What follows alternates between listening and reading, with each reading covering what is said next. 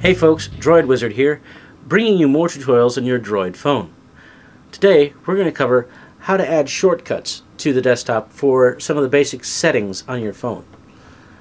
As with all of the other shortcuts, you can either press the menu button here and tap Add, or you can just hold your finger against an open spot on your desktop. You want to select Shortcuts, and at the bottom of the list you can actually select shortcuts for the settings, so you don't always have to keep on jumping into the menu to try and find this information.